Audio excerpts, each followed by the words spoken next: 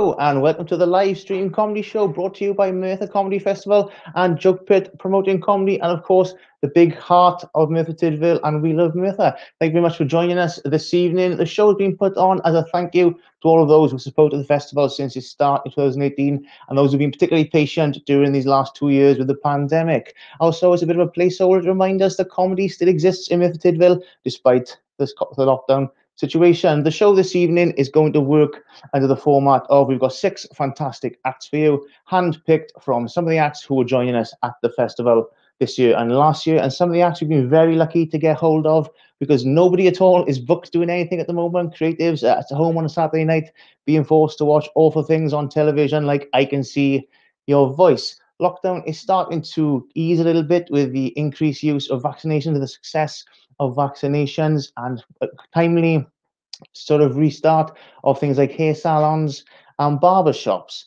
There are things found in studies said at hair salons and barber shops that people would say to their stylist or barber they wouldn't say to other people, like intimate details about their relationship or their health and well-being, and things like short back and sides, please mate. Just a stern warning for those who are watching at home. At this point in the show, I would normally say no heckling the act or heckle the act at your own risk.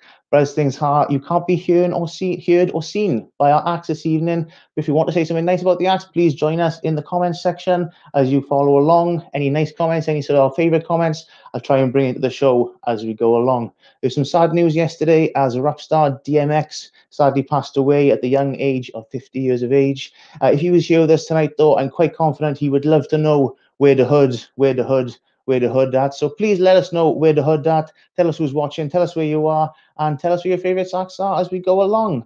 Our first act this evening is Sally Ann Haywood. Before I bring her in, just a reminder to those at home watching, this show is being broadcast after 9 o'clock. There may be some choice language and some content that might be offensive to little eyes and little ears if they are present. No problem at all if you want to have that when children watching with you, but just be warned, it could be some content of that kind. But no further ado, I bring into our studio here the fantastic Sally Ann Haywood. Ah, hello. So nice to be here. Hello, Merthyr, and everyone. Well, wherever you are in your living rooms, lovely to be here. I'm imagining you're all drinking at home. That is the thing now, isn't it? I quite like drinking at home. You're lying on your sofa drinking, aren't you? And you don't really know how much you've drunk until you get up and you realise that you finished the bucket. I have drunk a lot of alcohol throughout lockdown. You might know that as hand sanitizer. And there was for the first lockdown that when we came out of lockdown and it was announced we were going to go back into lockdown again, I thought, I think I might just go straight to the smack. I just thought, I don't think booze is going to get me through this. And I actually said that at a momentary live gig when we were allowed live gigs, sort of autumn time, indoor live gigs. And I said that, and this man, this great big fat man in the audience cheered when I said I was getting onto the smack. And I thought, there's no way you're on smack, mate. Look at the size of you. And then I realised that he thought I'd actually said snack. So there we go. And this is it now, isn't it? This is how we're doing gigs at the moment. Hopefully we're going to be coming out again and being able to do it in real life. But at the moment, this is it. And people are having their work parties on Zoom and everything at the moment, aren't they? And people had Christmas parties. I did some comedy at some Christmas parties on Zoom. And the difference is really with having work parties at home is that you've got to get off with your own partner. And actually, the single people out there, if you've had work parties as well on Zoom, you still are going to wake up with the same feelings of dread and regret that you do in a normal work party. And then you're going to open your laptop, see the lick marks and think, oh, God. Who did I get off with? But working from home, oh, actually, that's another thing for the young people. The young people, this is a bit of advice, really. Young people out there, if you're struggling to raise the deposit to get on the property ladder, use this time to hug elderly relatives. You know, oh, Come on, Nana. It's a special occasion. Let's use tongues. There's your deposit. I'm sure there's couples out there who are watching in, and hello to you couples. Hello there. I'm in a couple. I have a boyfriend, but we don't live together, so we isolated separately, which was quite good actually, because he snores. I'm sure there's some of you out there who do the snoring, and some of you that suffer the snoring. It's annoying. It's annoying. I told my mum. My mum said one of the best things I've ever heard about relationships. I said to my mum, I can't stand it. He snores all the time. I can't bear it. It's so annoying. My mum went, oh, won't be long before just his breathing annoys you. So that's nice. But he gets that sleep apnea, you know, when you sort of completely stop breathing for quite some time. Yeah. So I live in hope.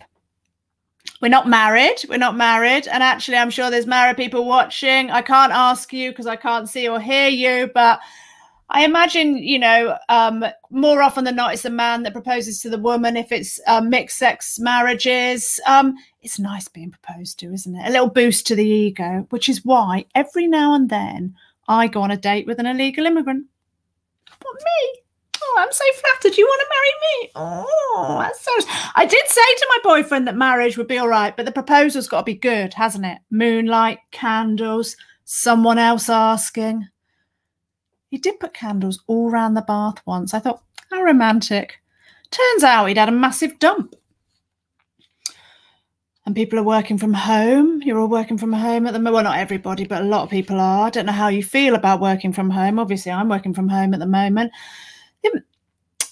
Some of the problems working from home is, one is you've got to nick stationery from yourself.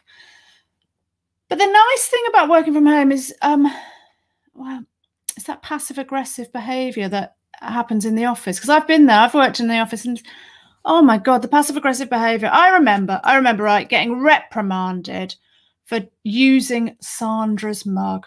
Oh, God. But in my defence, there were 40 people in that office and only one toilet cubicle. I did think I'd have to go back to working in an office. Well, I was thinking, you know, at the very beginning, a year ago now, can you believe it? A year ago when the pandemic started and all the work, this work completely went. And I didn't know how I was going to manage financially. And I was weighing up my options. What shall I do? And I thought maybe I should get a job in admin and clerical. But to be honest with you, I don't really understand the modern office because, well, without Tipex, what do you sniff to get through the afternoon? And also, I know things are changing. You guys are in Wales, so I'm in England. You're slightly different to us. I think you're a little bit ahead of us. I think you've done well. You've done well. Well done. It's been a year. I get lost on what you're allowed to do, what you're not allowed to do. I'm not entirely sure of the current restrictions, but I do think this is the case. I do think you're allowed sex with members of different households, so long as you take the spring out of the letterbox. I have to say, though, one thing that's happened out of lockdown is we've sort of united. I live on a street. I've got to know my neighbours a lot more. And I expect you all did this, didn't you? Clapping for the NHS. Do you remember on the Thursdays at the very beginning, we were clapping, weren't we? Out the windows, out the doors, clapping for the NHS. Apart from that one Thursday. Do you remember that one Thursday when Trump had it? Do you remember that? Yeah. And we clapped the virus then, didn't we? That's what we did. But I did at the beginning of lockdown, like last summer when it was beautiful, I really got to know my neighbours. And I particularly got to know the girl who lives next door. She's 3, right? And in the summer, we'd be in the back gardens. She'd sit on the wall. We'd chat for hours. We'd talk about life, the world. Trouble is, always my cigarettes. What else have I been doing? Oh, I say getting fit. I don't know if getting fit is actually the right phrase. I've been trying to, move, really. I did couch to 5K. Yeah, I'm sure some of you did that. I haven't quite got off the couch, but I've got all the gear. I've got the Adidas cushions. I've got the Nike slippers. I've got the chili bottle full of Sauvignon Blanc. Yeah. Actually, I have started running a little bit. That's nice. And I live in Bristol. I don't know how familiar you are with this part. We're not far from you at all in Bristol, but I started running in Weston-super-Mare. I don't know how familiar you are with Weston-super-Mare, but That's where I've been going a little bit. And the sea there, it's got, I don't know the exact terminology, but it's got like the tide goes right out on the Severn Estuary there, right out. And when you go to Weston-super-Mare, you realise why that sea doesn't want to come back again. Other things to keep fit during lockdown that I've been doing, yoga. I've been doing a lot of yoga. That really helps with the mental health. I absolutely encourage you to do it. Also helps with flexibility. So much so that I have got so flexible that I can bend right down and pick up my Prozac. And football. I'm going to get back to playing football again. Us girls are doing it, aren't we? We're good at the old football now. Oh, yes. And single women my age, really good in the goal. Yep. Oh, yes. In fact, all you got to do is paint a little bouquet of flowers on that ball and we'll fucking catch it. Massive argument at practice because everyone's turned up in the same outfit. You're never an 8. It's a fucking number, not a size. Oh, and swimming, the pools, they're open. The outdoor ones are open. The indoors are going to be opening soon. I love swimming. I don't know if you've got this. In the pool where I go, they've got that dye that turns the water brown when someone's done a poo in it. What else can I tell you? A couple more things. I'll tell you a couple more things. Yes, that's what I'll tell you. I went for a little walk the other day, and you have to because public toilets are still closed. They are here anyway, and you have to come home quite early. It's a bit annoying, really. So what I've done, it's all right for men, isn't it? Women, it's harder. That's what I've done, right, is I've invested in a shiwi. Now, if you don't know what a shiwi is, I shall explain it. It's basically a little funnel that women can attach to their vagina, and we can wee standing up. It's like a little willy like that. And mine arrived. I got it from Amazon. And my first thought when it arrived was, I wish I'd got a bigger one. But it's amazing. Oh my goodness, it's like having a willy. Honestly, it's incredible. It's a real insight into what it's like being a bloke. Really is.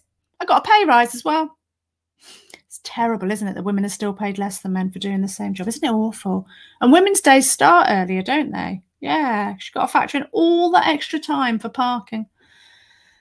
I'd love to talk about feminism more, but I'm worried I'm just a bit too pretty. Now, people, I've done my 10 minutes. I'd love to say you've been lovely. I've no idea how you've been. You might have been sat scratching your asses for all I know, but thank you for supporting this. And one little thing to end with. One of the symptoms of COVID-19 is actually reduced lung capacity. So if you haven't found this funny, it's probably quite a good thing, because in this instance, laughter is actually the worst medicine. Thank you very much. Hopefully see you in the real world soon.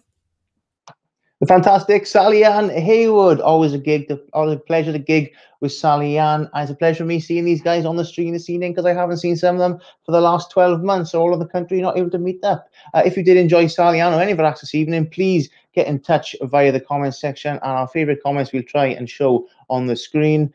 Karen B, sitting and watching Chelmsford, who really enjoys Sally-Ann Haywood. Well, that's very nice. That's nice to see. Our next act this evening is John Pearson. I haven't seen John since before lockdown. I always love gigging with John. I'm sure you'll enjoy it just as much sat at home. Please welcome to your screens the fantastic Mr. John Pearson. Hey, hello, Merthyr. Welcome along. I tried to put a little bit of showbiz into that basically I started vaping during lockdown just so that I can do a smoke machine during gigs like this where there's nobody here, nobody to actually cheer me on, although I've got the whole family watching me on the left-hand side with headphones on watching television because they're all absolutely addicted to Netflix. And I'm now sat in the corner of my living room pretending like this is exactly what showbiz is about. So hello, Merthyr. Welcome along to the Comedy Festival. I am John Pearson, master of absolutely zero to do with virtual comedy, mainly just because it's this, isn't it? It's this. I'm hoping there might be some comments coming in. Let's be honest. Oh, there's some. Yeah. Oh, there. You see, Peter Pearce has already said you were great. Thank you, and he's even shouted thank you. That's what he's shouted thank you. So thank you very much, Peter. I think that was at Sally, probably not at me. So yes, comedian that has been out of work since the start of the pandemic. which was in March, by the way, March 2020, if anyone wants to remember what the year, because we're now in March 2020 A. That's what we're in. We're in A because no one's counting it. We're not going to count a whole year. We're going to call it A, and then there's going to be an extra year added on to the end of everybody's lives when they can track you with the vaccine. That's what they're going to do. So I stopped working in March, and then I had basically a nervous breakdown, wondering how I was going to pay my rent, and then decided to go and retrain. So I retrained as we were told to by the fantastic government that we've got over here in England. Because obviously you guys, you've got a much better government that just do what you could go off and do what you want, whereas ours are like, nah, it's got to stay inside, guys. Great to have the festival next year in Merthyr itself. It will be Ray, aka the Bearded Dragon. Hello, Ray, the Bearded Dragon. He wants to see the comedy festival in the flesh rather than via. Well, let's be honest, it's only fans without the good stuff, isn't it? And possibly without the payment. That's what it is. So I went off and retrained. I retrained, and I had to go for an interview, a very prestigious job in a Tesco's warehouse. Now, if anyone's ever worked for, I'm using the name now, mainly because I'm hoping that gigs are coming back in the next couple of months, so I won't have to work for them for much longer. That's what I'm hoping for. But working for Tesco's, I am a pick and packer. That's what I do. I pick and pack at Tesco's. If anyone gets online shopping, I'm assuming most of you do, because that's the way that everyone has made money this year so far, is by having stuff online. For instance, Just Eat is now, I think it's probably above Goldman and Sachs. I think it's much above those. It doesn't need a vaccination. It's now making more money than anyone else, because let's be honest, who hasn't used Just Eat or a similar service during this? I know I have. I install it now just for breakfast. And I was a comedian before this. We don't get up until 12 o'clock anyway. So it's exactly the same for me. My wife is annoyed with me for doing it, because it does mean that I'm just like, oh, I really fancy a McDonald's. And she'll be like, oh, no, we can't have a McDonald's. We can't have a McDonald's today, John. And it was like, ding dong, and the McDonald's will be at the door. That's literally how my life works now. So yeah, I'm working at Tesco's. Tesco's is...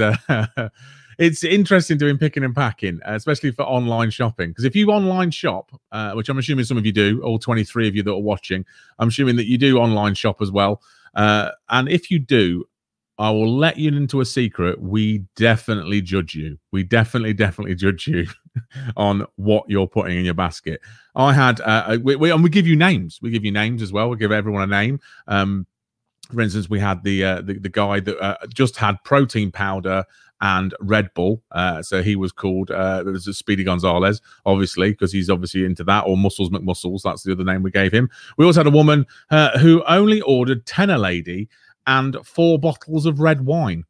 Now she was called Party Girl, and that was a monthly order. So that's what she does every month during lockdown, just orders 10 ladies and 4 bottles of red wine. What a party that would be. So yeah, I retrained with Tesco's because I was originally just a normal comedian who would travel around the country doing so. Look at Ian Bowden, John being edgy with the vape jokes. Is that edgy, Ian? I don't know if that is edgy. I don't think vaping jokes is edgy. I think vaping jokes are probably just all smoke and mirrors. Leaving pause for laughter. That's what I'm doing right there. That's exactly what I'm doing. I love the fact that it's then brought up on screen as well. I love that every now and again it gets brought up on screen so everyone else can see it. But if you're in the YouTube, you've already seen it and laughed about 15 minutes ago. That's probably what you're doing. It's weird this, because we are working on a delay. I don't know if anyone's ever worked on what can only be described as a satellite delay for jokes when there's nobody else in the room and you're waiting for comments to come through on YouTube, even though you're 25 seconds behind on something else that's streaming it. So then you're watching yourself, like I am now, in a sort of like quite a weird... I mean, it's going to be the hardest wank I've ever had, that last 20 seconds, when I've gone off, but I'm still on screen. That's what I'm saying. That's edgy, Ian. That's what you came here for. So yeah, it's been an interesting year getting into this and doing this and becoming basically an IT technician, haven't we? We've all become IT technicians over this time. I mean, who hasn't used Zoom yet? Who hasn't used Zoom? My wife is, she works from home. She's got a proper job, as my dad calls it. She's got a proper job, so she earns proper money. And she's been working from home, doing a lot of stuff via Zoom. And if no one's married to a comedian, which I assume some of you probably aren't, we are the worst people to be in the room when someone else is on a Zoom call. What I will do, I will appear in the back of the Zoom call.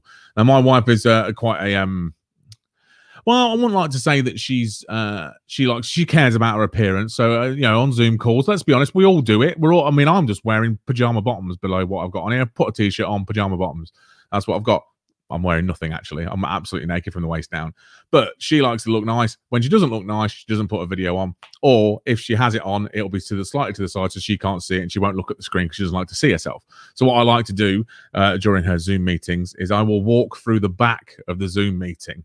I will walk through the back of the Zoom meeting in different attire. My favorite one so far, I tried the horse's head, tried that didn't work so well, but now the one that works the best is the burglar outfit, which I concocted myself. It's just a mask and it's a face mask with eyes cut out of it over my face and a black and white t-shirt, brown bag with swag written on it, and walk through the back of her Zoom meeting whilst carrying a TV. And that will freak everybody out on every single Zoom meeting that you can ever be on. Karen B, the Chewbacca looks like he's had a few too many during lockdown. Yeah, he has. Old Chewbacca there is looking a little bit worse for her, isn't he? I am in my own house, by the way. I'm not in a child's bedroom. Just like to point that out because I have also got that weird. It's that way, and you can never tell, can you? You can never tell. I've got that weird concave mirror. Looks like I'm in a look, I'm in a hall of mirrors in some sort of weird circus. See, look, I'm watching myself get it wrong. That's what I'm doing. So yeah, so it's been strange. It's been a weird time for everybody, I think, doing this doing these lockdown, and I hope everyone else is doing okay in lockdown. I've not seen my parents for over a year.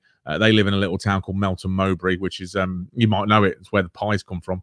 And I've not seen them for over a year. I ring them every week, and I have the same question with them every week, which the question is, so what have you been up to?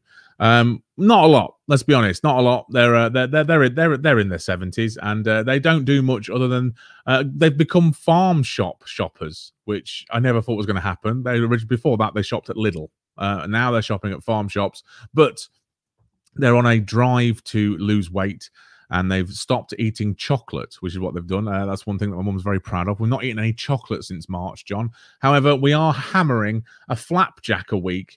And when they say a flapjack a week, we're talking a whole tray bake from a farm shop. So I don't quite... And the mum says, why am I not losing any weight? Well, I can tell you why, Mum. You're eating a whole flapjack. That's what you're doing. I could do one of those in myself because I'm a big guy. I'm 6'6" and I weigh 21 stone. Come on, get over it. I can hammer a flapjack in about 3 minutes.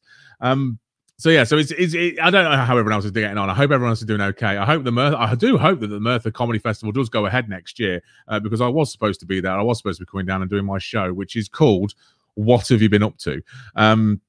Because that's what it is. I mainly do crowd work, which makes these gigs quite difficult, as you could probably tell by the fact that I'm only doing 10 minutes and I'm now starting to pad. Some people might say, you've been padding all the way through, John. Yeah, I have. I have been padding quite the way through it, all the way through to the 10 minutes until my time is up. But you guys, I hope everyone's having a great time. I hope Merthyr does continue. I hope the Comedy Festival does go ahead next year. All 26 of you, Ian Bowden, Ray Turner, the Bearded Dragon, Matt Reese, Peter Purse, everybody, Kev Sutherland, thank you very much for watching. I'm going to hand you back to Drew. You have been great. I will see you all again next year in the flesh. You'll see exactly how big I am. Thank you very much. See you later. Goodbye. Fantastic. John Pierce, and anyone who there was a little bit more eagle-eyed will have a clue of how big John is. There's a Giacomo pillow, I believe, on his left there. As Sally Ann pointed out, and so did John, as comics, we are working from home. I'm actually working from my spare room at the moment. Now, what I've done cleverly is turn my desk around to face the white wall so you can't see my wardrobes and my washing in the background. Part of the reason I did that was, one, to look more professional, but two, I've got it on good authority that Garrod from Treorchy is watching, and he's got a history of stealing my underwear off my washing line, and I thought him being able to see my dirty washing and dirty laundry might start that off again, and we don't want to go down that route, do we, Garrod? Garrod actually asked for a shout-out in the show. Hope that was a shout-out you wanted, Garrod. If it's not, tough shit. Our next act this evening is a fantastic Karen Bailey, and I'm about to bring her in shortly. So if this is a live show now, I'd say clap your hands, cheer, but why not clap your hands and cheer in your own living room? And please welcome to the screen, fantastic Karen Bailey.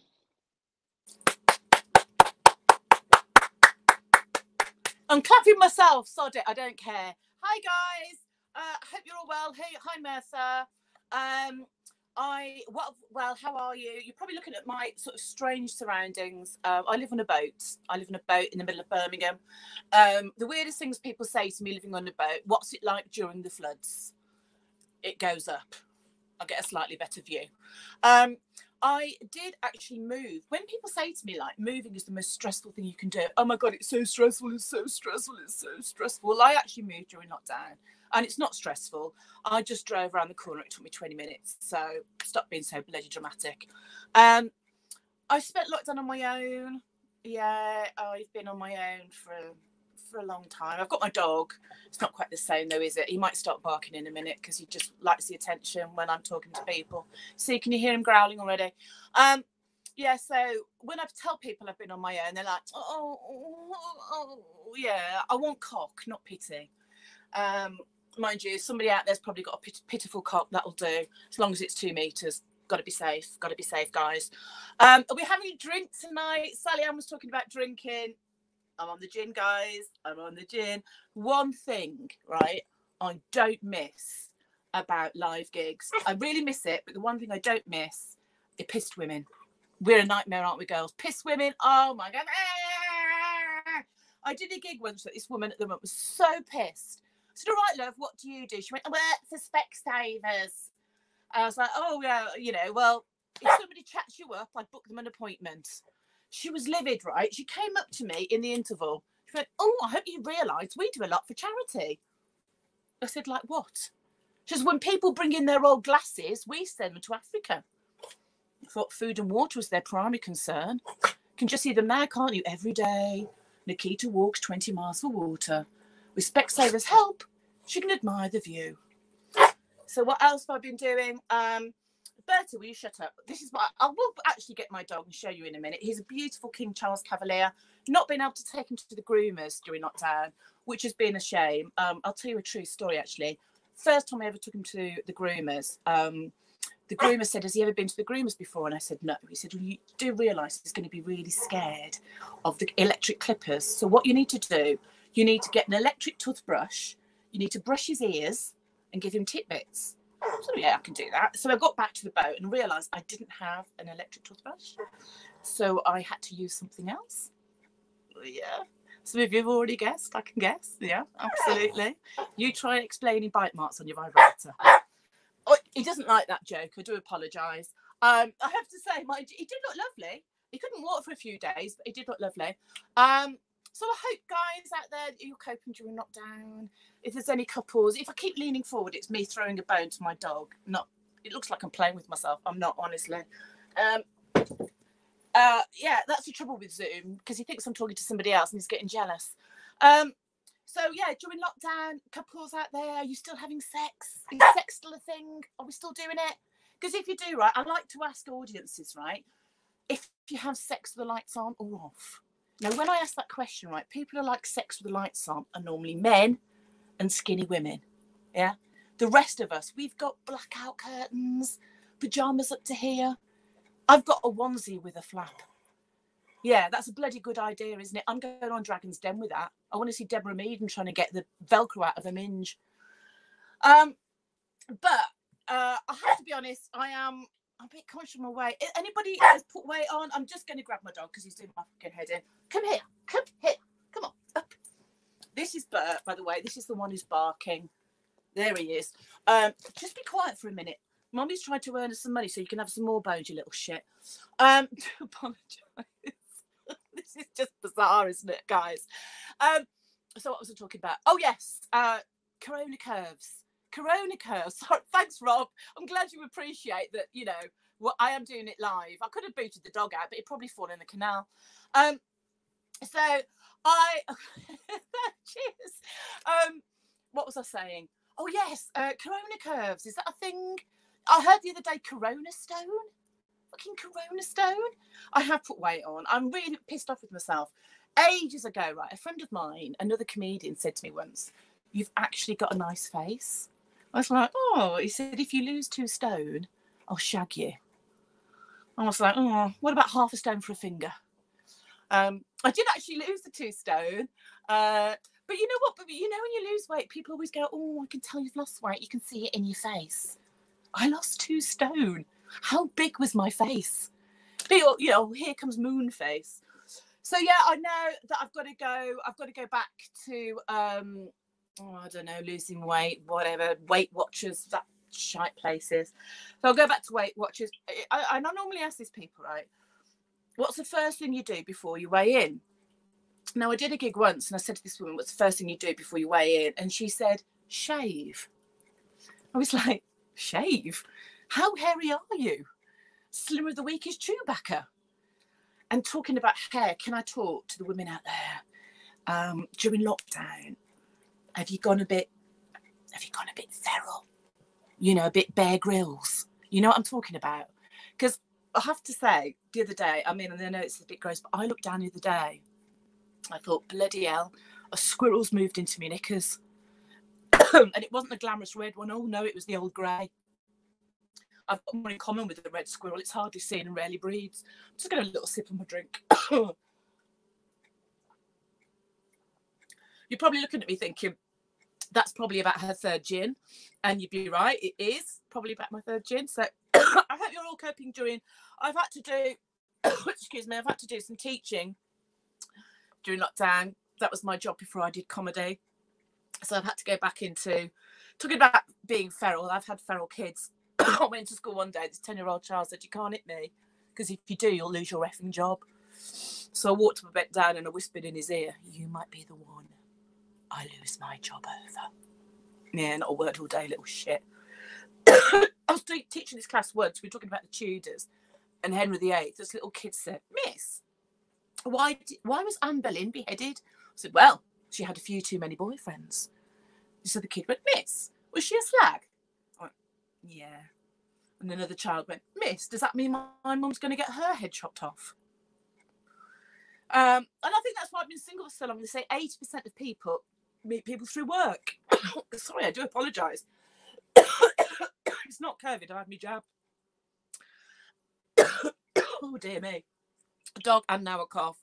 Yeah, I think that's why I've been single for so long. And say 80% of people meet people through work. I was a primary school teacher. Who the hell was I going to meet? Mind you, I did try speed dating. Well, it was parents' evening. I'm going to leave you with a couple of things. You've been really lovely. I think. I hope you're probably thinking, who's that mad woman that's diving all over the place, drinking gin, grabbing a dog and coughing? Oh, dear me. Yeah, I'll leave you with a couple of things. I want to leave you with my nan's motto about men, God rest her soul. She used to say, find them, feel them, fuck them, and forget them. Oh, yeah. She wasn't a slag, she had dementia. And the other thing people say to me, Karen, why are you single? You must meet loads of people doing comedy. I want to let you into a little comedy secret before I go. Male comedians are fanny magnets. I'm more of a fridge magnet. Yeah. I'm attracted to white bulky things, and I have been dumped outside a council house. There's a rude bit to this now, so if you've got any young ears, please cover them. Like a fridge, where my legs open, a light comes on. And there's something indistinguishable at the back that's starting to smell. I'm so sorry. I'm so sorry. Mind you, I did that a gig once, but I went, yeah, well, still eat it if you're pissed. Right, okay, well, that's made you drop your wine, hasn't it? You've been lovely. I hope you've been lovely. I have no idea. If you're young and handsome, get in touch. I'm going to cough away and enjoy the rest of the night. Bye, Merthyr.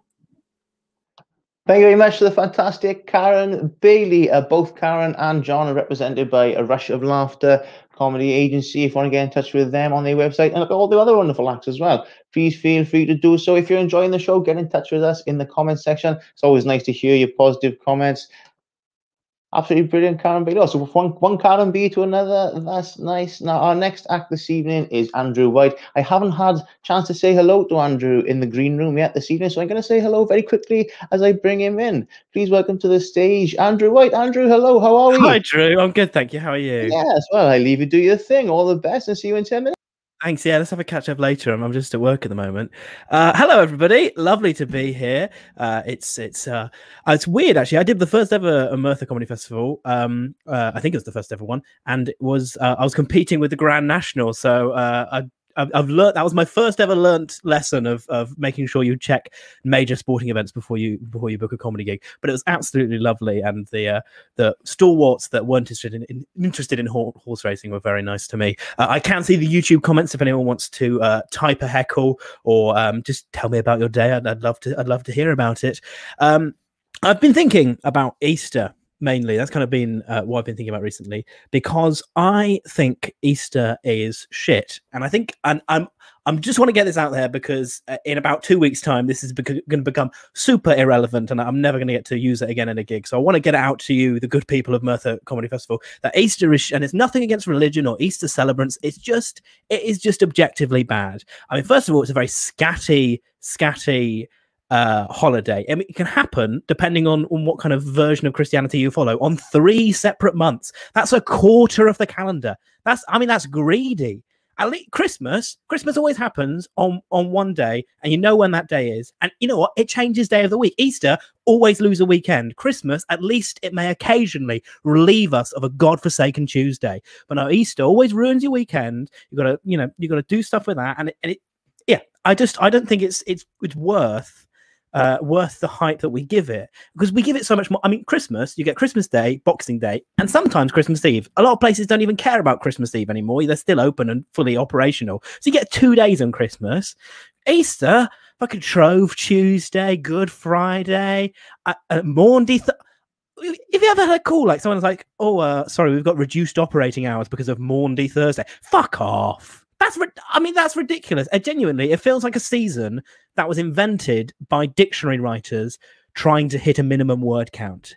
That Maundy Thursday, Shrove Tuesday, Lent. Is that, oh, God, Dave, we're a bit light on the B's. Blagnicious. Oh, what's that? Blagnicious, as in Blagnicious Wednesday, the first full moon Wednesday after Shrove Tuesday. Oh, right, cool. Cheers, Dave. Yes, it celebrates the day when Mary Magdalene got a manicure in the resurrection story. Oh, fantastic. We're filling up the numbers quickly. Easter is the chocolate holiday, says Beverly. If you don't like chocolate, there's nothing to offer. Well, I do love chocolate. I would argue, though, that it is available year round. That is my counter to you, Beverly. Matt Reeves, my last gig in the real world was with Andrew. It was lovely to see you, Matt, in the comments. Thank you so much for tuning in. It was a last ever gig, and it was in Dorset, which now I don't know if you know much about Dorset. So I'll give you a sense of Dorset. When you drive around and see the county signs like Wiltshire welcomes you, welcome to Hampshire. Heading towards Bournemouth, it's just Dorset. Like her lumpy, that's us. Sums up pretty much very well. And literally, I think me, Matt, and Tom Glover and Rob Hughes were all on, and we were kind of all being like, "Oh, you know what? We might lose our livelihoods." And all the Dorset locals were just like fucking shaking hands and hugging us and being like, "Oh, I don't believe in that bollocks." So, I think that attitude in Dorset has very much prevailed, which is considering the average age of Dorset. I don't know if you know, like when a cat goes to find a nice warm place, like behind a washing machine to die. That's kind of Dorset, generally for the UK. Average age, dead by now. It's quite late in the evening. The Bearded Dragon. I'm with Andrew. Easter is best. Thank you, Ray. I mean, like Christmas. Christmas. Now, Lent, first of all, is the anti-Advent. Like Advent, you get something every day. Nice bit of chocolate. Counter Beverly, you get chocolate in Christmas as well. Or if you're in one of those families, you get to see a picture. Those families. You ever go around to someone's house and they're like, "Oh, would you like a drink?" Yeah, cool. What do you have? Water. Oh, we don't do fizz in this household. And you're like, "Oh, right." On Advent, they open up a little picture. One of those households. They're always the families as well. That's like, "Oh, we don't do fizz in this household." They've got a full wine rack as well. Like, okay, Karen. Okay. Apologies as well. I realise I've just picked a name out of thin air there, but we've had Karen on tonight, and we have Karen on in the comments. I didn't mean to. That was just a name that came to my head, because it's in my head clearly. Yeah. So Christmas, you get chocolate. You get chocolate every single day. It moves. It can relieve us of a weekday. Easter, not worth it. Not worth it at all. And especially in lockdown, it built itself up so much. I don't know if anyone else had this. Everything it built itself so much up as like a nice relief. Oh, a nice relief, Easter relief. And it just doesn't, like, there's no relief. There's been no blessed relief. Christmas felt like a little bit of a relief. Easter, no, it's just the exact same. Just listening to your parents drone on about the scheduling times of Bargain Hunt, and oh my goodness, I love my parents, but have you ever tuned out of a conversation you've just started? That has been my entire lockdown, just like starting a conversation and then going, I've made a fatal casting error. I do not want to have this discussion with either of you. Like, my mum's favorite activity is reporting on deaths of people I've never heard of. I mean, obviously she's been a bit more on the money recently, but normally it's like, oh, you know, Peter Pompom's died. Who was that? Oh, he was a boom operator in one episode of Holby City. I'm like, okay, fantastic.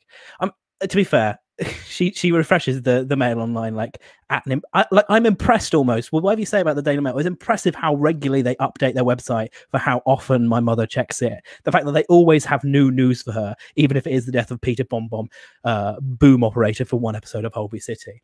My dad, on the other hand, he is.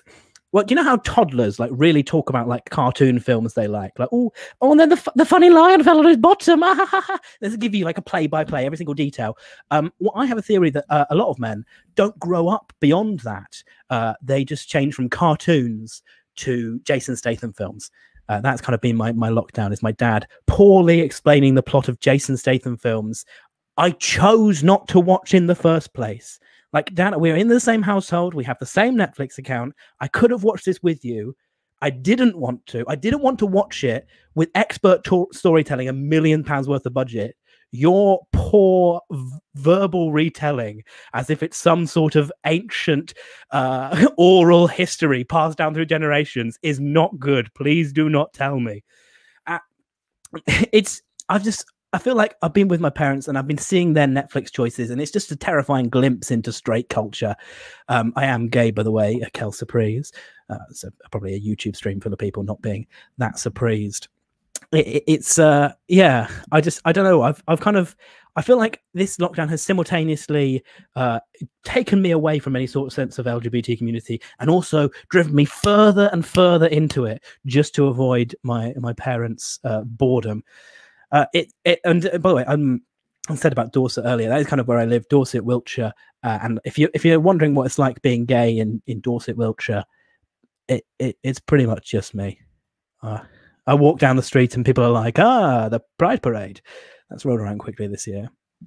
I'm finding out more and more that my type is attainable. As soon as I find out someone's gay, they instantly become more attractive, because possibility is fucking sexy. That's what it's like when you're living in rural England. It's like, oh, another gay man. That is hot as hell. Like, I'm in gay man my age. Obviously, if I went onto Grindr, I could have a full gay saga holiday falling at my feet. I indeed have. I don't want to put this image in your head, but you do get a lot of people. You can't work out whether they want to remain anonymous or can't upload a profile picture. And it's just like, you feel for them, because it's not like Facebook. You can't get your grandchildren to help with Grindr, can you? You can't be like, oh, little Timmy, can you help me send a dick pic to this nice young man? It's not the same. So I have been just kind of single, bored, and God, this sounds like a fucking advert now, like a spam advert, like horny singles in your area. So if there is any gay people out there, no, sorry. Thank you, Karen. I've never met a sober Karen, including myself.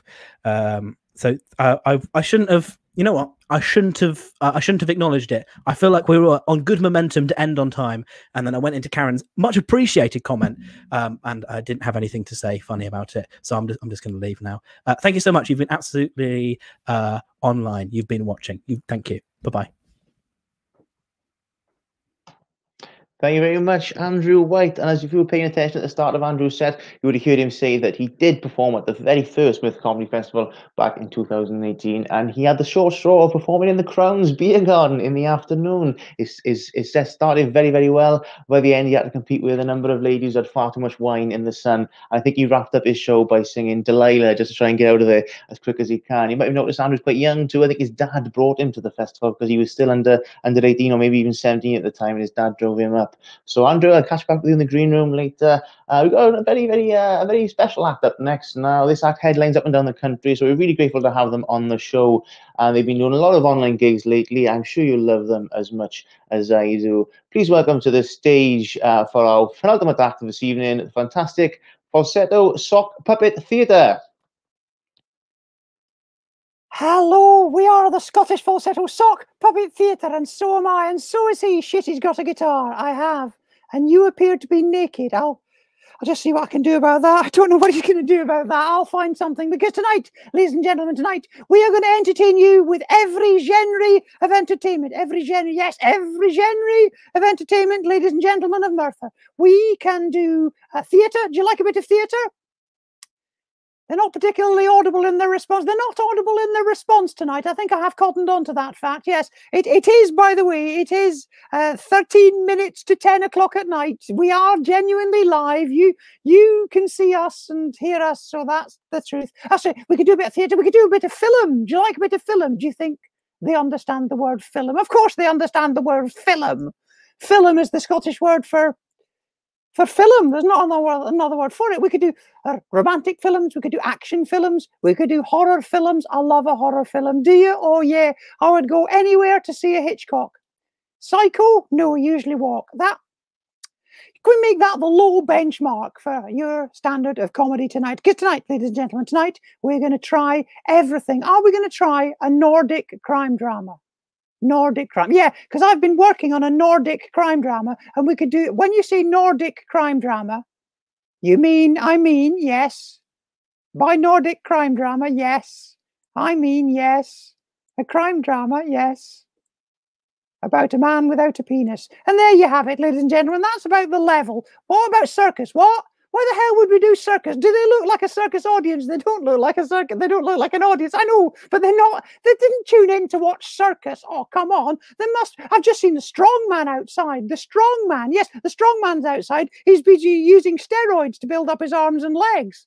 Anabolic? No, just his arms and legs. Well, we're not going to be doing circus. We're not going to be doing horror films. Oh, come on. I love horror films. I could do The Exorcist. Would you like to see my solo rendition of The Exorcist? They can't answer you. They literally can't answer. They could text. They could send a little text along the bottom of the screen, yes, but they're not going to do that. Who wants to see my solo rendition of The Exorcist? There you go. Somebody did. Did they? Yes, they did. Yes. So get rid of the guitar. I think I need to get rid of the guitar for this bit. Okay. So my solo rendition. That's what I'm telling you. I'm just queuing you up. Okay. My solo rendition of The Exorcist.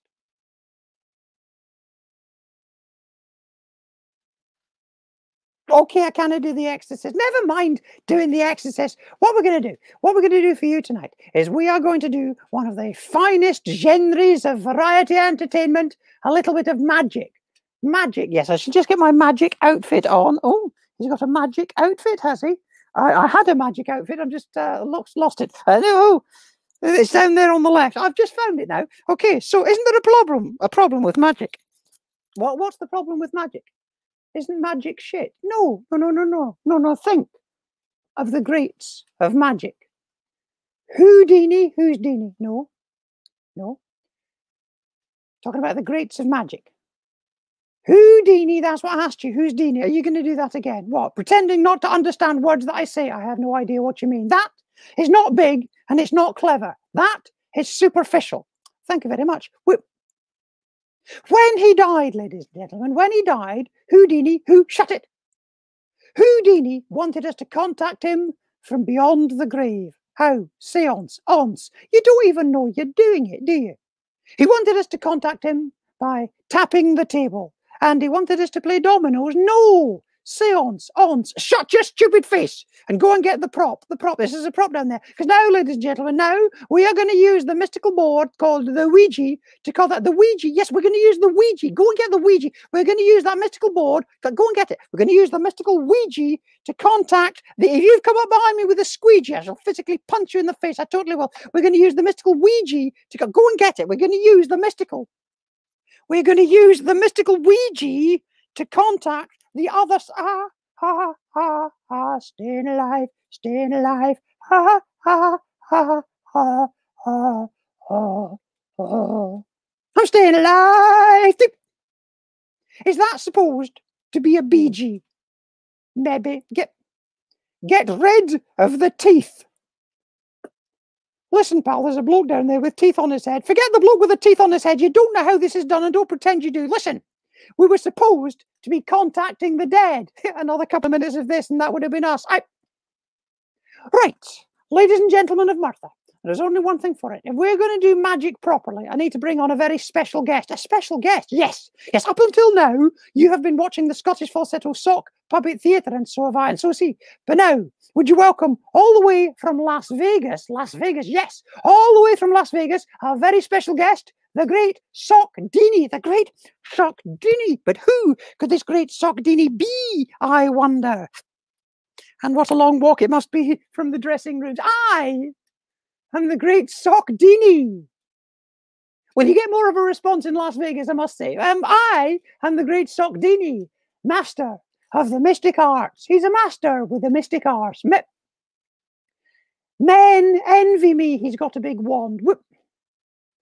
Women fall at my feet. He trips women up. I am a conjurer, a hypnotist, a master prestidigitator. Don't do that. There's people watching. Look away, children. Now, with the help of my glamorous assistant, glamorous assistant, that's you. I don't think I can do glamorous assistant. Could you channel Debbie McGee, given the opportunity? Do that. We shall now perform the most death-defying trick known to magic. Sawing a lady in half. Who's the lady? You are shitting me. I shit you not. Go and get the prop. Oh my God. Yes, ladies and gentlemen, using the most expensive prop in our entire set. Everyone's a critic. Shut your face. Keep it propped up. It doesn't stay up without my help. Okay, get in the box. Get what? I don't want to get in the box. Get in the box. Oh my God. Yes, ladies and gentlemen, move it a little bit more to the center if you could. There we go. Now get up into the box. There you go. Open your mouth. Look a bit gormless. That wasn't as difficult as I thought it was going to be. You will notice there is nothing up my sleeve. Did you expect a laugh for that? Not tonight, no. And don't open and close your mouth. Oh no, it makes the blood spurt. I'm out of here. No, come back up. Come back up. Come on, ladies and gentlemen. Oh, I must admit, without audience reaction, this is going to be rather difficult for you to give us a drum roll. But let's just, for once, use the YouTube. Use your actual YouTube skills. Use your YouTube skills and give us a drum roll. Somebody type a drum roll into the bottom of the screen. Type a drum roll into the comments now. There we go. And let's get you back up into the box. Get you up there now. Let's get you up into the box. There we go. He's in the box now. And now, using my invisible saw, invisible saw, abracadabra, alakazam, sawing a sock in half. How's about that then, ladies and gentlemen? How's about that? A sock, so the fuck, a sock, ladies and gentlemen, a sock sewn.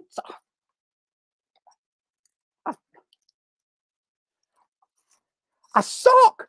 Look at that. He's totally sawn in half. Well done. Thank you very much. Thank you very much. Thank you. Have you done it? Yes. That didn't work, did it? It didn't work. The prop is entirely fallen back there. Look, it was really hilarious. It was a hilarious ending to the routine. Yeah, it was going to be a hilarious ending because I would be standing up here talking and I would also be at the top of the box. It was. I'm really glad that nobody's actually watching this. Get rid of that prop down there. You're turning this into some sort of a comedy show. To be fair, No, you've knocked over the watch. We don't know how much time we've got.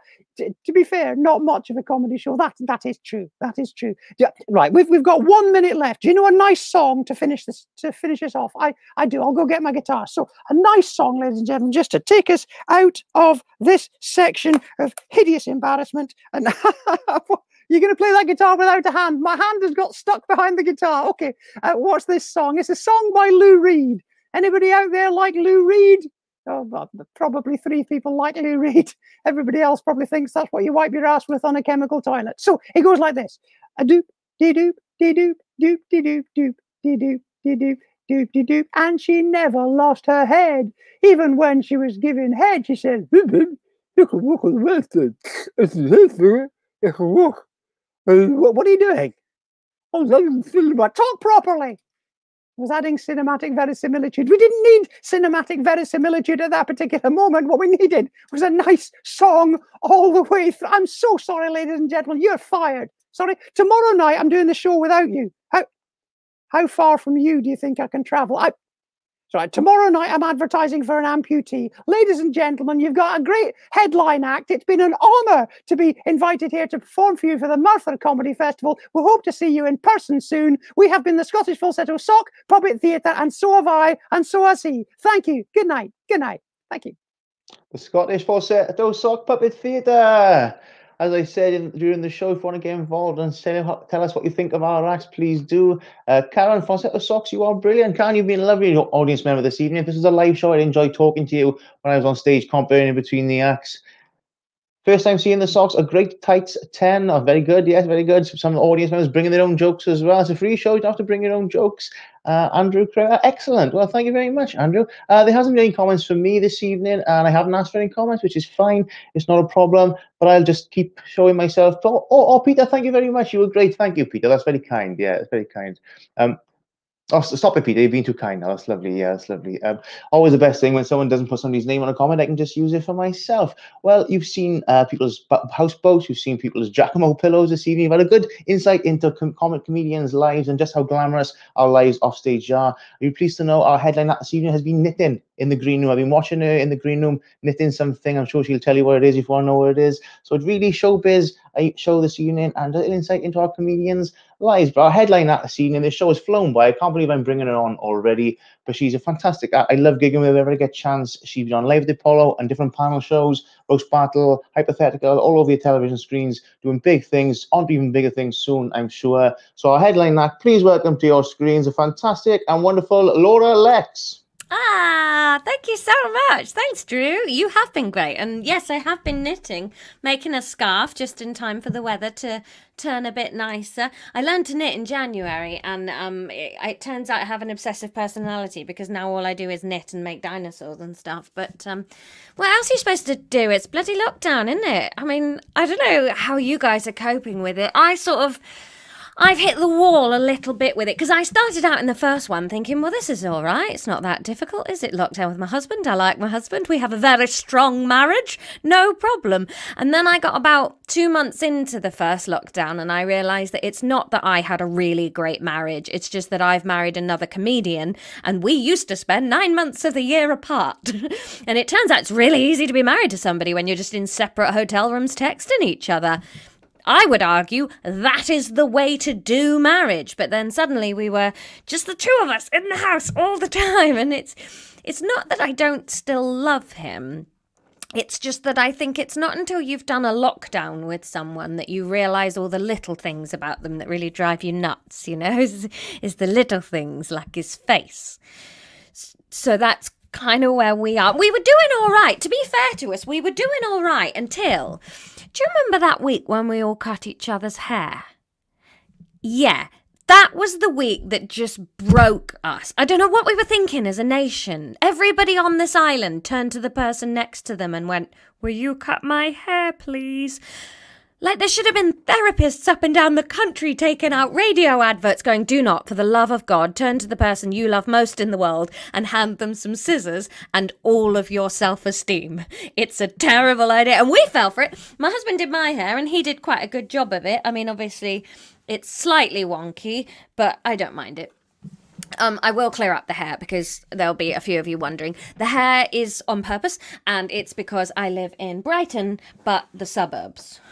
So it's a kind of Brighton in the street, PTA in the bed. That's the kind of vibe I'm going for with the hair. Like, I'm on the neighbourhood watch, but only because I want to sleep with your dad. That kind of vibe. Do you know what I mean? Yeah. Your dad's hot, though, to be fair.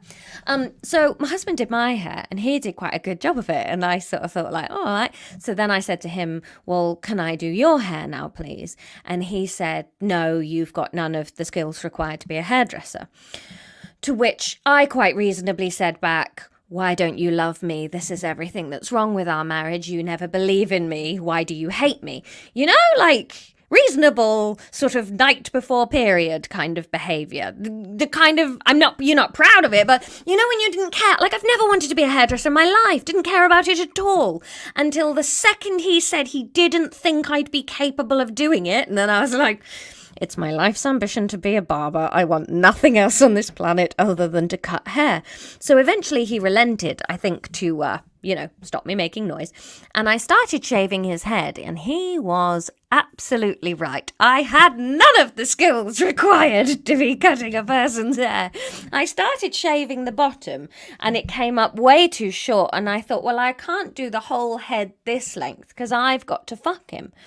You know, pandemic, isn't it? All the usual places are shut.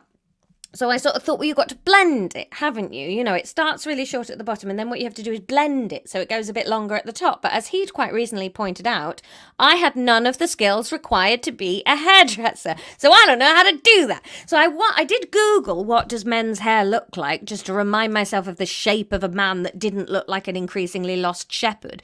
But nothing was coming up. So I thought, well, I'll just take it slowly. And then I can't go that wrong, can I? Because you can't stick hair back on. Tried it. But you can take it off slowly. So I was shaving away, and it was taking forever. And we got to about 20 minutes in, and he said, are you nearly done yet? Which I thought was unfair, because I'm never allowed to ask that when he's having a go on me. But we got to about 20 minutes in, and he said, are you nearly done yet? You know when you answer a question, but you have not fully thought through the ramifications of your answer until it's too late. It's out there in the wild, and you can't get it back in. He said, are you nearly done yet? And I said, nearly. I've just got to finish the corners. And then there was just this silence while I think we were both sitting there thinking, well, why the bloody hell does your head have corners? Because a head's not meant to have corners, is it? A head is meant to be quite a sort of spherical outfit, but not his. Squovial was his head. But for me, it was sort of like a bit of a revelation, really, because, quick backstory on my life, I've never been able to have children, right? We tried for a baby for 3 years, and I just never conceived, and I never really got to the bottom of what the problem was. I had some theories. My main theory was size difference, because my husband is quite a big unit. He's sort of 6'3" and built like a brick shithouse, you know, but like not toned. Do you know what I mean? Like more like a bread shithouse, just a bit squashy around the edges. But that's my taste in men. I'm not trying to body shame. I like a good danger of death if he rolls over in the night, you know? I want to run into him and he just absorbs the impact, sort of hummus with a spoon. That's the kind of bloke I'm looking for. And I'm not very big. I'm 5 foot and sort of quite a petite frame, really. And so I wondered if maybe I'm just too small to carry his baby. Like I'd get to 9 months pregnant and the kid would just unzip my skin and climb out like, thanks, Mom, that was excellent. See you later. Or my other theory was, you know the bit at the beginning of a whole pregnancy thing when the egg's there and then the sperm come in like do-do-do-do-do-do-do and they burrow in, don't they? Or they do on the film Look Who's Talking, which is what I'm basing this whole thing on. Anyway, the sperm, do-do-do-do-do. If there's a size difference, is it possible for the sperm to sort of do-do-do-do-do-do and just eat the egg? Like, is that a thing that can... It's just I've seen my husband stood at a fridge eating leftover chicken and feels like exactly the sort of thing that his DNA would do. Like, maybe we've got loads of kids, but they're all in a sort of Jonah and the whale situation. Anyway, so those were my best theories on why we couldn't have children until there, in the middle of lockdown, shaving his head, I realised what the problem is. The reason we can't have kids is that my vagina knew about the corners. She took one look at his square head and just went, babe, I love you, but I'm not 3D printing one of those. No, absolutely not. No. I've seen one born every minute. I know the damage that a round one can do. I'm not printing one with angles. So, in many ways, you know, lockdown's taught me that, at least. I don't know. I think you've just got to get through it any way you can. I'm a bit sick of people policing how we survive a pandemic, you know, like, we don't know what we're doing, leave us alone. Like, I'm tired of people being snooty about it, you know, like, oh, everybody's making banana bread and trying to make sourdough and getting a dog, and I just think, yeah, I've done all 3 of those things and it was fucking great. Not gonna apologise. Oh, well, I hope your dog's at least a rescue dog. No, she isn't. I bought her with money like a pervert.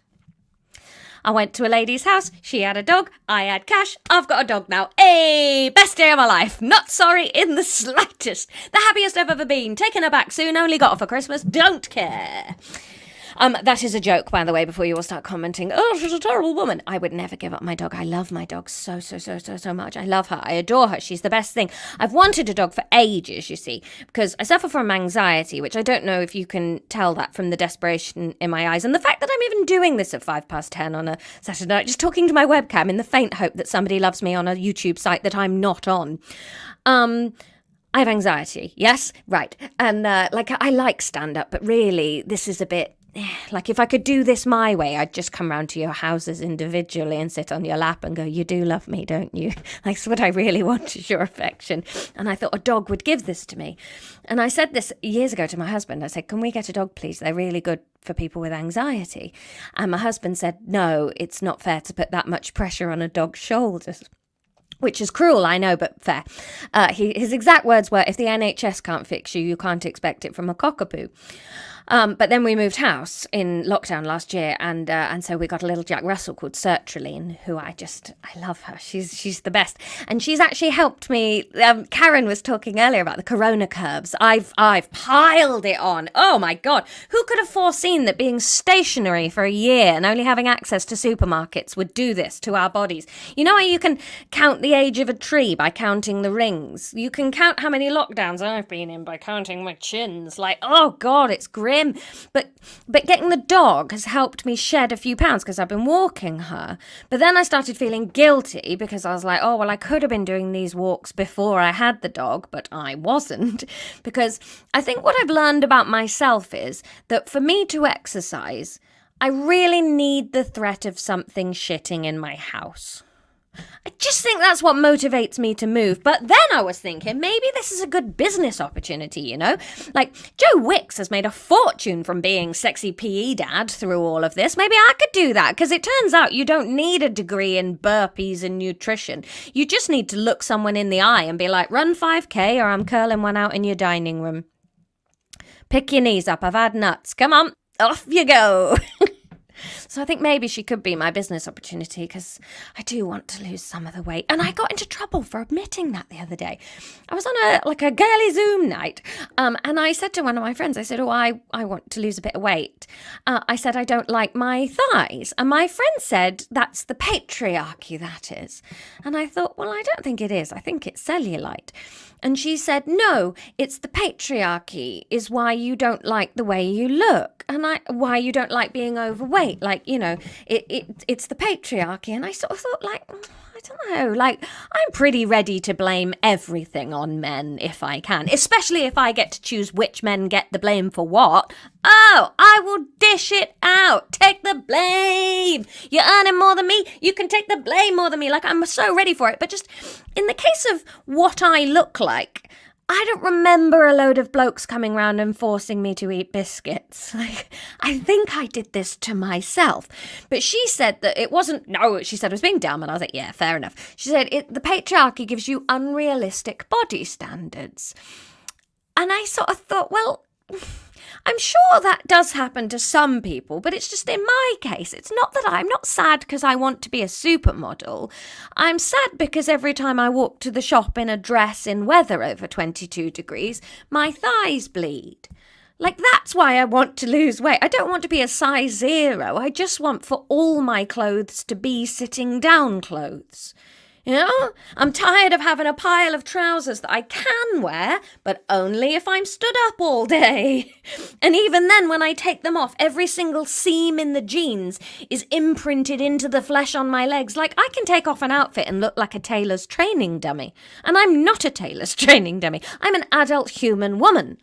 It's just, and then she sort of said that you shouldn't let clothes dictate the way you feel, which I kind of agree with, you know, like, don't be a sucker to other people's expectations. She said if your clothes aren't comfortable and you're not comfortable in them, just buy bigger clothes. And I was like, cool, great idea, but asking for a friend, how many months in a row are you allowed to do that before you're just being wasteful with fabric?